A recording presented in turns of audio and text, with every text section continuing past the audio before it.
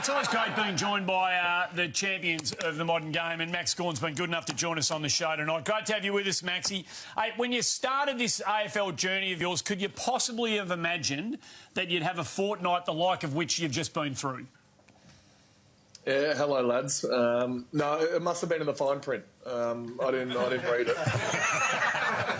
So take us back to the flight up to Queensland, and then what happened thereafter? Yeah, so we had to isolate for 48 hours to get into Brisbane, and then on our way up, Brisbane wanted to go into lockdown, and they diverted our plane from Gold Coast to Brisbane. So when that happened, there was a bit of a red flag, and we stayed on the tarmac for sort of 4 or 5 hours, and just flew back and played Gold Coast the next day, then flew to Perth for 7 days quarantine, and then played in one of the more interesting games I've played in on Monday night. We'll get to that in just a second, but how did they divert the plane? How did you know the plane was being taken to somewhere else?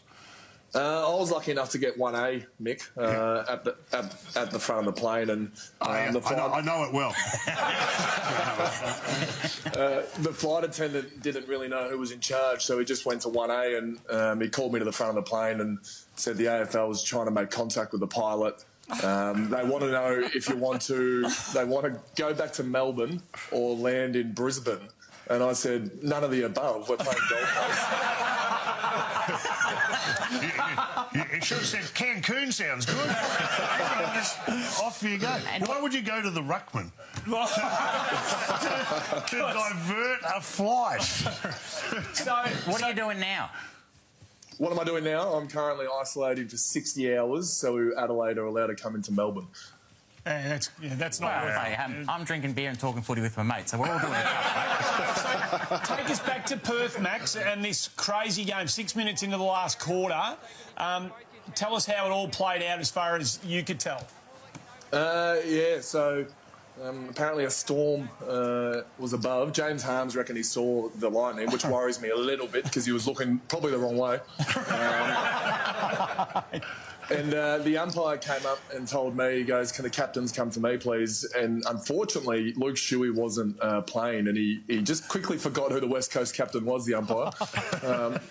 So I had to calm him down and say, it's Jeremy McGovern, he's behind you. Let's go talk to Jeremy. And yeah, so he said, go back to your change rooms. You'll be there for at least 20 minutes. And we were there for half an hour and came back, and West Coast were ready to play. As the tallest player on the ground, you would have been pretty happy to get off, I reckon. That beard would have gone up in flames. Everyone else was quite annoyed, but I was quite relieved because I felt like the lightning might have been coming towards me if it was anyone. Yeah. Maxie, I just wanted to say, you know, you are a wonderful player. Who has redefined what it means to play in the ruck. I mean, with your hard running, you're practically an on-baller. I just wanted to say that sincerely. But also, your marking overhead is underrated. You're not afraid to get involved in the game and get involved in a big pack mark. This year, no exception, by the way. There's been a couple of big packs here with Cody Waitman taking his screen. You know where to be. Like Mitch Georgiadis here, like that. You put yourself in a position, but you are involved in Mark of the Year contestants almost every week, Max. How do you reckon? Have a look here.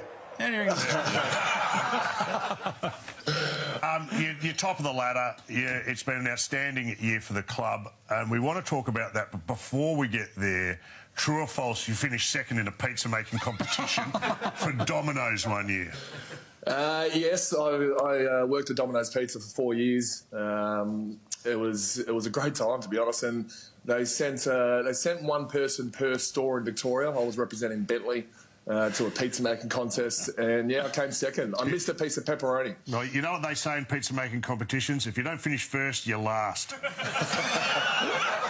And also, Mickey, just to clarify, Max, when it came to arranging frozen ingredients on top of a pizza base, there was someone better at you.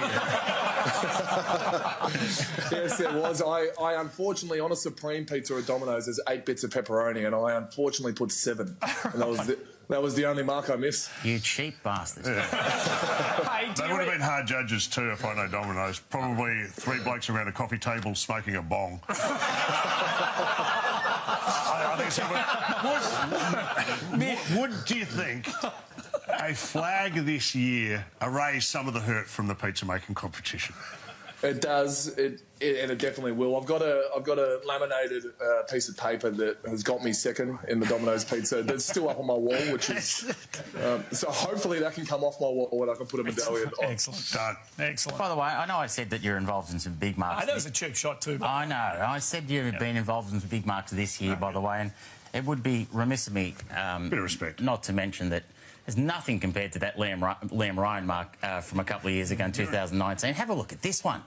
Maxie, has Liam Ryan rung you to thank you? I actually really like my effort in that.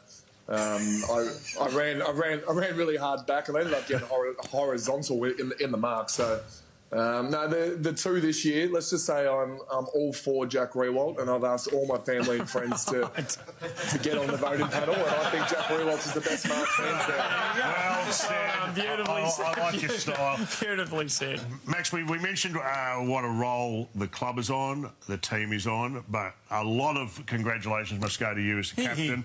Yeah, for showing that you are a leader among men, and the club seems to have got around you, and it's all heading in the right direction. I knew you had what it takes when I saw your sensitive response on the topic of concussion when you were talking to the media. Yeah, I think he passed the test as well, and that's one of the only things you have to do as a player. And then I think he's sort of self-nominated himself. To be fair, I've made that pretty much all that up. I don't really know that. You can actually see the moment when I lose control of that answer. Right, stops ticking. You talk about how great this man is as a captain, Magnificent supporting captain. his teammates. They can always count on him being He'll do anything for his teammates. He will do anything for his teammates. Like he did this for Tom Bugg in a JLT game a couple of years ago. You were there for him. You were there for him when he needed you to take another screamer. You really are. You're a selfless man. That's what makes you the best captain in the league, Max. I want to say that. I'm surprised you've only found 4. I think I've been at least 10 times. Hey, Max, you're carrying on the magnificent legacy of a former great Melbourne ruckman who did wear the number 11, of course, Jimmy Steins, who did some magnificent work for the footy club, obviously on the ground, but off as well for the Reach Foundation. I know that that's something that's pretty important to you, and you're continuing on Jimmy's legacy. Yeah, so the round for Reach is this round for us against the Crows on Sunday, and it's been a tough time for a lot of people in COVID, but I feel like that demographic of teens and adolescents have really missed out on a really important part of their life. And this charity is all about just creating the best teenagers and the best youths possible in Australia. And one day they're going to be our CEOs and our prime ministers, and that's a pretty scary thought. But to be able to create the best versions of teenagers we possibly can, and that's basically what Jim was trying to do from the get-go. And Jim did that with me. I was a pretty, as we've talked about a little bit today, I was a pretty raw teen growing up. I was winning Domino's contests, and Steinsy let me be me, and he let me be different, and he was different, and it's a really good message to anyone growing up that it's okay to be the person you want to be. And I encourage everyone to donate. Our major sponsor Zurich has started things off, and they've donated 25,000 as well. So it's a really good start. Good stuff. Absolutely. Well said. Well By the way, I love what you've done with the interior design of the room too. By the way,